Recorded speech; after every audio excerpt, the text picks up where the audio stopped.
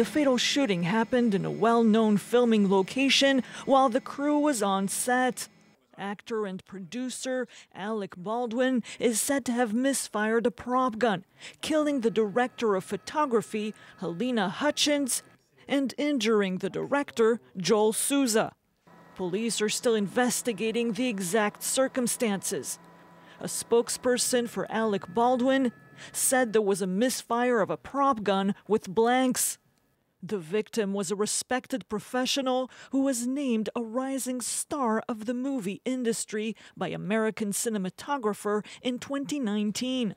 The crew was filming movie Rust at Bonanza Creek Ranch, where dozens of films have been made. At about 2 p.m., police got a 911 call and arrived at the site. Hutchins, who was 42, was airlifted to University of New Mexico Hospital, where she was pronounced dead.